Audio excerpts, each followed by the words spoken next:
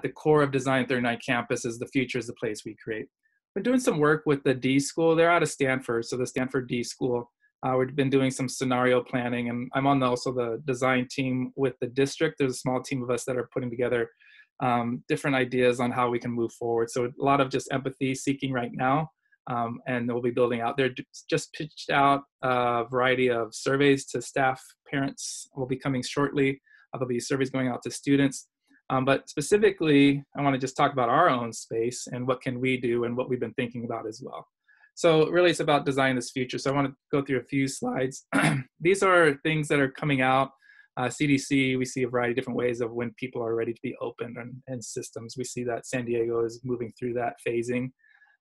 So these are a few of the critical questions that we need to be able to answer about reopening. Do we have, the ability to screen students? Is the school ready to accommodate children and employees with higher risk or serious illnesses? Are we following the guidelines and face mask coverings and things like that? Disinfectants. So being able to navigate that is going to be a critical component to bringing back school, and what does school actually look like? So we'll talk through some of that. There's great questions that will help to facilitate us for that. The other piece here is just the ReLaunching School. This is the CDC decision tree. I'll put a link in the chat box as well. It just talks about, you kind of have to be able to answer these questions according to the CDC to be able to open, and I'll show you that. This is just one of the columns there about being able to reopen, so I'll share that as well. So just being really thoughtful for the health and safety of our kids, and also critically that we don't want to have a regression of learning either. So how do we make that happen? So a lot of empathy seeking, listening to our students. We'll be doing a lot of that, a lot of work with our staff. So we'll talk about timing as well. When do we kind of close out distance learning for this year so that we can give staff the time to really unpack and kind of think about what next year is going to look like, so that it can be even more robust and learn from the lessons that we had when we had to pivot on a dime this year. Just a lot around just communicating out early and often. So this is part of that first phase, is just getting some feedback and feed forward from you, so then we can move forward in a really thoughtful and empathetic way. Some of the things that will be playing into this decision making is really around COVID itself, is that the shorter, milder kind of approach will come because of these conditions are kind of in space. And I don't, as we all don't have a crystal ball to kind of know, like, how is that going in terms of testing becoming abundant and available, antiviral treatments, vaccines fast-tracked, and the kind of that herd immunity. Kind of getting back to normal-ish would need these kind of things to happen. Longer, intense kind of getting back to normal-ish. We see an increase in these death rates, strapped healthcare systems, unreliable testing, things like that. So I'm no expert in this space, but I want you to know that next week, we had a really great conversation with Dr. Butler. He's one of our parents here who's on the front lines of the COVID. As a doctor, he communicates with hundreds of doctors across the nation. So he'll be on next Thursday, and we'll speak specifically about this. He has kids at our school, talking about how he even feels about that. So next Thursday, 7 o'clock, we'll have a conversation specifically about more things that I want to get out of lane here in terms of my expertise in this space. But just this kind of looking at in terms of design, that's what we're about. So when we start to design, we're looking at this kind of fast recovery into normal-ish with shorter durations, or is it going to be more constrained, or is it going to be ultimately collapse and like where school is just different completely? Today there was information going out with the UC systems, UC California. They're actually pulling away from SAT scores and ACT scores. So there's a lot of transformation that's going to happen. Like normally with just in this space, it might actually go the way of Blockbuster. Normal is kind of maybe not the way we would probably look at it. Normal-ish, what are those things looking like as we return to school? A lot of probably more constraints. I don't believe collapse will actually happen, but there'll definitely be some transformation coming and some constraints that we need to navigate through, just as we learn. No one has done this before, really. Maybe 1918, but not in this current ecosystem. This is what we're about, and we are designers. So ultimately, it's about people. So let me get out of this screen. And I want to then flip to the Padlet wall. So what I did is I took the Padlet wall and I just want to talk through a few of the pieces that really had some interest based off of your voting. You can see here in this first one in this blue, what questions right here are on your mind regarding reopening school in August. So I'm going to just talk through these in my best version yet, right, in terms of what I know and what we've been talking about, and then see if that sparks some other conversations for us to have. So probably about 20 minutes of this, and then we'll have about 30 minutes just to open it up. So take notes or put it in the chat box. I can't really see it right now because I'm just looking at my screen. So be patient. I'll go through about, I'm going to take the top 4 or 5 from each bucket in terms, so I just reprioritize these. So I just pulled the one that had the most votes up to the top so we can at least make sure we get to each one of those. So this first context is what questions are on your mind regarding reopening school in August? And that's kind of a biased question. You know, I put it on there, but does that assume we're going to be reopening? You know, so just kind of get the conversation going. And I think that's the best part for us to, as a community, to connect. So the first one here had 21 votes up, and it said of interest, will school classroom hours be shorter, alternate days, or will there be options to continue distance learning? By the way, I think D39 is doing a great job. Okay, I didn't pull that up to the top because I had 20, but I do appreciate the positive energy. Staff has been working tremendously along with you all. We can't do this without parents, and we can't do this without the teachers really thinking about daily activities. As you recall, we thought we were going to be back 3 weeks, so we're kind of like just like putzing around for the 3 weeks, and all of a sudden it's now distance learning. So, you know, you need a lot of time to kind of really think about thoughtful virtual learning. So it's going to look different. I want to show another screen so to give you a little bit of context of what we're thinking about. So here's just an example. So this is coming out of some really quick, we've been in this space for about 2 weeks thinking about what type of models will come out. So what I want to show here at the very top of this is there probably will, I would imagine, be some type of still home learning option. So families who still are concerned about bringing kids back in, and you know, and then those families that say, man, we can't get back to work unless our kids are at school. And then there's that hybrid model in between, like, maybe we have some kids come 2 days a week and then some kids participate virtually. So no matter what we're looking at here is this kind of this yellow band here.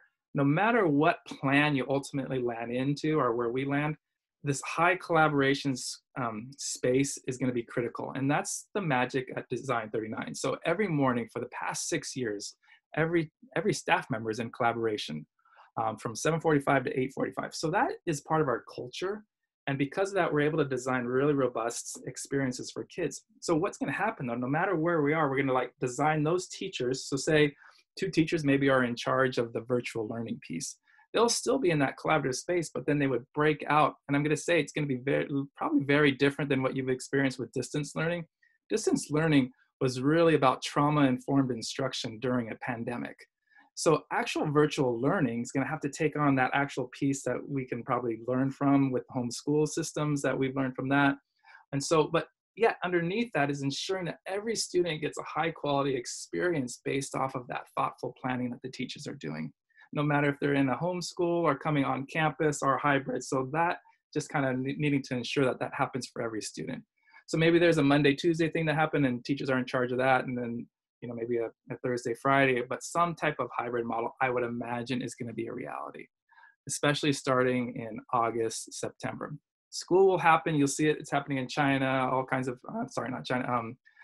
South Korea already has kids back, seniors. They're doing it by the oldest kids. Some other nations are doing it by the youngest kids coming first. We're not sure yet exactly what that's going to look like.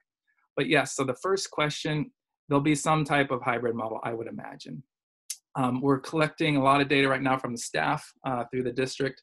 What staff feels good about coming back, who's immune compromised, how many staff would have to do some type of home learning with kids, how many parents are thinking about that. Because at the end of the day, if parents start pulling their kids I don't think Design 39 is going to have that problem. We have, for instance, 70 kids on a wait list for kindergarten alone for next year. We're at 1,300 kids for next year. But in other spaces where it's slower to make that transition, you know, you start pulling kids. Every kid that gets pulled out and put into another type, you know, home program that's outside of POSD costs the district $10,000. That's where you could ultimately have some type of collapse. Like if all of a sudden there is no kids that are in the system, there is no funding that continues to support that. So as we kind of build this thing together and understand that we are patient and give each other grace, because we don't ultimately want that collapse of public education, right? So we've had 6 years of this thing, so many opportunities for us to go charter we never did, because we believe public education is the greatest gift we can give kids. All right, so that's the blue one. Next one is this green one. What are the possibilities of options for reopening, back to normal school hours, hybrid structures? So you can see a lot of people thinking about these same things. Continuing with distance learning would be mandatory, since some parents will be back to work, right? So that's why you can sense, just going back and reading these, there's going to be a need for probably a hybrid model. And that's why we're planning these different scenarios, so that no matter what comes up, we can pivot and be really thoughtful with that instruction. That's why you'll see at the end of this conversation with you, is that getting that gift of time for teachers to do that planning, because it's not built into the system currently, because it's built off of a traditional system where you're at school and teachers get the plan, but that's not happening as robust because we're looking virtually. LEDs. So thanks for thinking about them. How are the LEDs feeling about reopening in the fall? Do they feel that they can sustain the distance learning opportunities that they're currently providing? Understanding that they too have to balance home boundaries. Yeah, we have a lot of parents, teachers, right, who have kids who they're trying to have learning at the same time, and then teach other kids, classmates, their homeroom at the same time. So that's why we would try to blend out like what makes the most sense for which teachers to be part of that process. I can tell you straight out, this is not what energizes them for the most part. They're energized by being with kids. That's what they got into business for. So seeing the kids, being able to pivot, pull a small group, put them at the table. So yeah, they're energized by the people around them. And so it's super tiring. We're looking for opportunities to just reconnect as humanity. So I think just keeping, a pulse check on our teachers has been really important. We're at the end of the year, so be really patient, because energy, we're redesigning classes for next year, thinking about like placement of our own teachers. So just a lot of change happening all at once. So that creates a lot of stress. So just giving a lot of grace to people at this point in time is really helpful. Next, purple. Will parents have the option to have their children continue distance learning? Especially if you have high risk, of course, we would, if there's immune compromise at home, I don't know a lot about the transmission rates in terms of kids bringing that back and forth from home and school. That's not for me to talk about, but probably talk about that next week at 7 o'clock on Thursday with Dr. Butler. But I do believe that's why it's so critical that for some, it makes sense to come back right away in August, and some, maybe it makes sense to come back in Thanksgiving break or in January. When other things are in place to create, ultimately that vaccine or something else that's coming out that will make it great for everybody.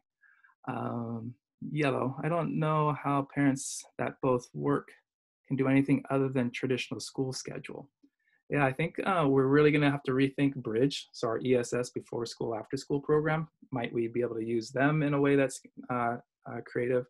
There are two looking at opening prior.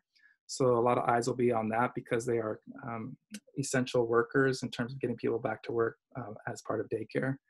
But how might we actually use them as a support system for learning and extension and before after school for parents who can't do that? So who have to be at a physical work location. Not everybody can do work from home. So we need to be factoring that and thinking about that and kind of taking this data back to the district and the district planning team and building that out. So yeah, I think that's an important question. So that's what questions are on your mind regarding reopening school in August. There's a lot more. So what I'm going to do is I'm going to take some time probably over this weekend into the weekend, and then I'll just type a response under each one of these as best as I can without being too obnoxious, and then see if there's any repeated patterns so that you can come back to this document and see what Joe was talking about. I'll put the video link on here as well as a column link so you can share that. All right, so we're going to get into this, just checking time. Good. So about 12 more minutes we'll spend in the slides, and then we'll open it up for folks. What do you need to feel good about returning your child to campus? These 3 rows of purple, so there's 14 here, 8 and 11, just in this document saying we don't want our kids wearing masks. They're uncomfortable, they don't feel good on kids, they don't feel like they can't breathe right. So when kids are on campus, I think there's something here we need to figure out, because it's around using proper hand sanitizing, making sure we're watching kids, wash hands, maybe temperature checks twice a day. um, cleaning the rooms thoroughly. So lots of different things that have to do with just ensuring that kids can just come and be kids, I think is a critical feedback and feed forward piece that we want to pay attention to. A lot of like agreeing no mask. If there's too much process and restrictions, so 11 people here were like thumbing this thing up. If there is too much process and restrictions, we are inclined to homeschool moving forward, as I'm sure many others were as well. So there's this, if there's too many constraints as well, that's a concern of parents that it just doesn't feel natural anymore. And so how do we do that? Kind of reminds me, taking us back to 9/11 when we had to kind of change and take off shoes. That's one thing, right? Take off shoes, you put them in a scanner. But when your entire day feels like that, I think we'll have to understand that, figure that out, and ensure that the environment that we're operating in is safe. Daily cleaning, this is the yellow one here, of high touch points, critical. Looking at like different, like they have different bombing systems that you can like spray air out. And I don't know enough about that, but I'm sure there's our risk. What I do know is our risk management is looking into different systems. I definitely know they're looking into temperature checking for each classroom, things like that. So PUSD is looking at, that's why there's a significant budget impact on this, because there's new resources and tools and cleaning supplies and things that we didn't typically need on a regular basis. We needed soap and toilet paper. Yep, we need toilet paper, and all those things that we have at site. But you know, that's why you're seeing these budget constraints come up, because there's a lot of tools that we need to ensure the safety to get kids on campus if that's the parent choice. This pink one here, I do not feel safe returning in August. Many grandparents and caregivers will be out at risk. Why are we rushing to this? Everyone's standards of hygiene are different. Why can't distance learning continue? And I think that's the dichotomy we're seeing, right? Is that can we do a one size fits all? And I think at this point, it would be really, really tricky. So having a diverse opportunity for parents to feel good and to support, you know, folks getting back to work and supporting learning critically, but supporting the social emotional well-being of kids that we are recognizing as critical, supporting the social well-being of adults. So all those things are really important. That kind of gets into some of these questions on the right, what's needed right now. So there's other great questions down here, and I'll try to answer those as best as well. So I'm not trying to ignore you, just looking at where the energy was from our community.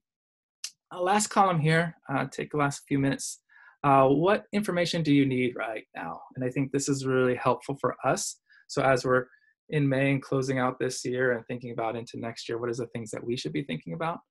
So in August, it will still be distance learning because it's still not safe for our kids to be back. Can the kids remain the same LED and that they have right now? So there's 2 or 3 comments in here that had energy around this idea of looping. We've been doing that for the beginning. Now, we're still navigating this, how best to do that, because we also have new kids that are coming in, about 14, because we're growing our enrollment from 1150 to 1300. So how do you still have these small family groups and still allow kids to feel connected who are coming in new to the system? So we're looking at that. We definitely know there's going to be some type of looping, obviously, in the 1-2 still. The Ks, but I think it's a great feedback loop for us to kind of continue to think about best placement of kids. How do we do that work? I don't have any great answers for you other than the feedback is here and we appreciate it and we'll take it to heart. Will there be distance learning options still available for families that do not feel comfortable? So similar to the other ones, just information they need right now. I think the next one talks just about this, being in limbo. And when we don't have information, especially if us who are kind of need that structure to know how to be able to make a decision, or like daycare, or, you know, can I go return to work? What is it going to look like? So having our best version yet is going to be helpful.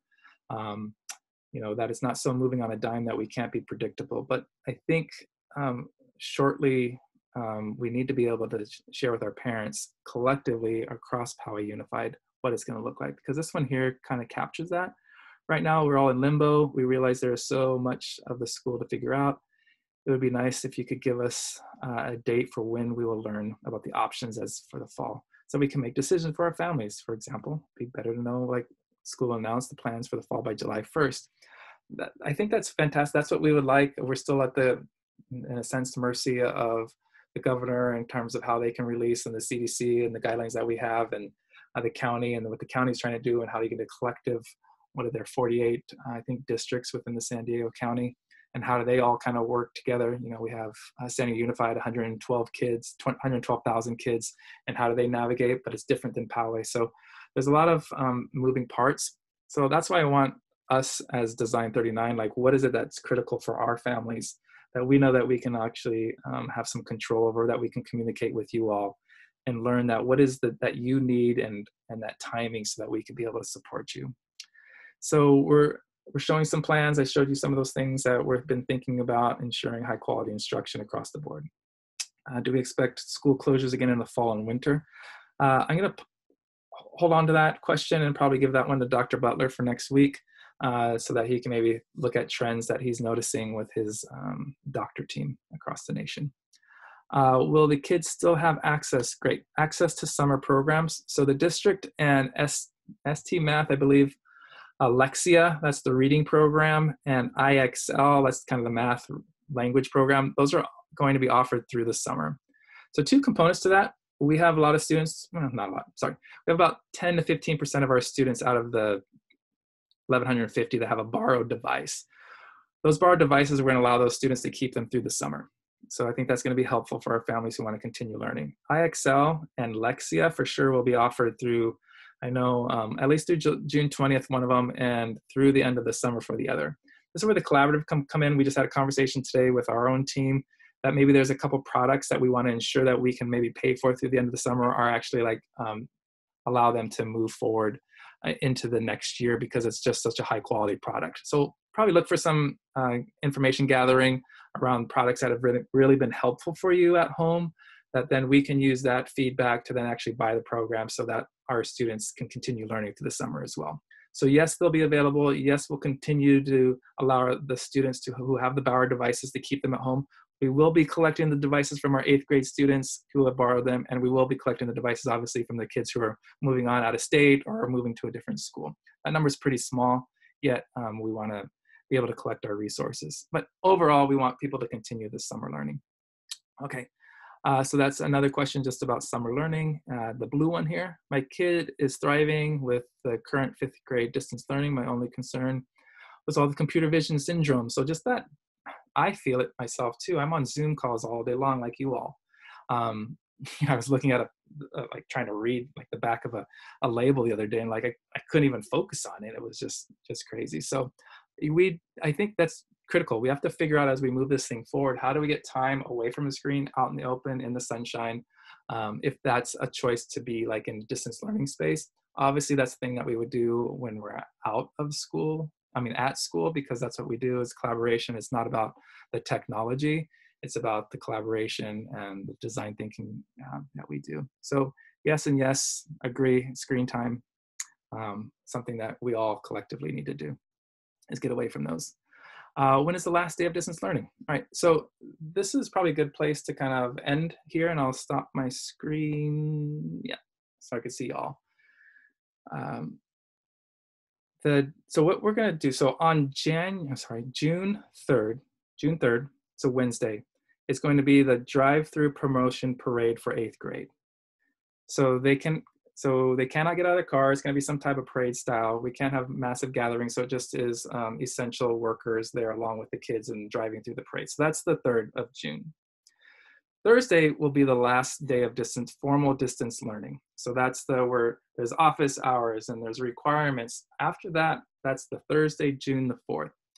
June the 5th, we're going to start, there's lots of materials. We thought we were only going to be out for 3 weeks. So we're going to start now returning materials back to kids because there's stuff in their cubbies and things like that. So we'll be coordinating times starting on the Friday, and then Monday, I think that's the 8th, 9th, and 10th.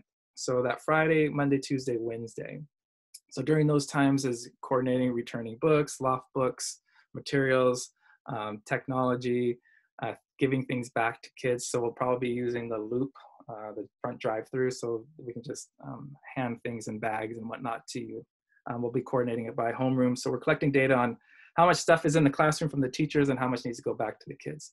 So that just takes time with navigating 1,100 kids. We do it in 15 minutes every morning, but to get stuff back to kids, I think it's going to take a little bit of time. So we're navigating that. Then we're using that Monday, Tuesday, Wednesday and part of Friday before to start really navigating and digging into this. What will next year look like? And more importantly, what are the critical components of high quality instruction, no matter what domain a parent chooses?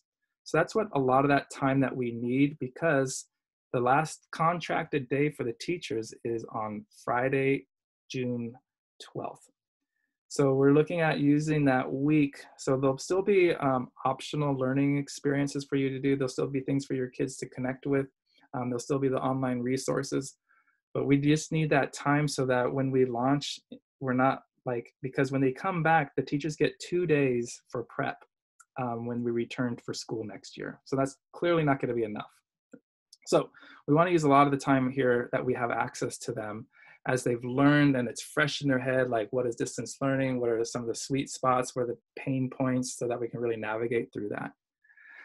For instance, like 4-5 is taking their basically the entirety of the day tomorrow just to unpack some of the things, because they're growing from 8 LEDs to 9. So now they have to figure out, how do we navigate 9 LEDs in that space?